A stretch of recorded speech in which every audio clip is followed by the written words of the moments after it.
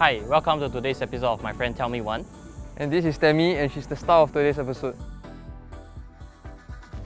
Hi, I'm Jin Hao, Associate System Engineer in GovTech SIoT.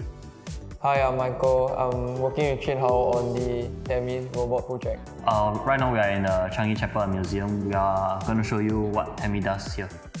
Temi is actually here to provide greater access to the museum content and to enhance the visitor experience in the museums, apart from guided tour guides.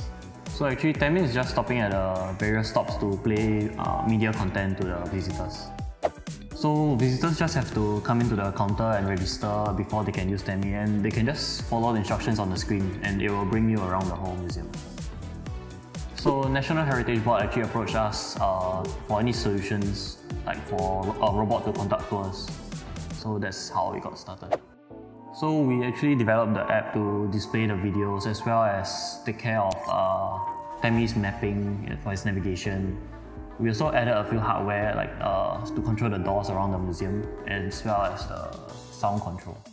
So there's actually an exhibit where there's a video playing, so we actually lower the volume of the video to allow Temi to conduct its tour.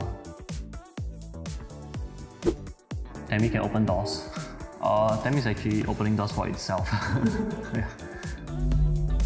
So Temi sends a signal up to keep the doors open for a while. Let me give you a quick introduction of Temi. So there's a camera, there's the depth sensor, a screen, 2 speakers, and a LiDAR sensor for it to navigate around obstacles. And also motorized wheels for Temi to get from places to places. There's also a charging station where Temis go back to get charged.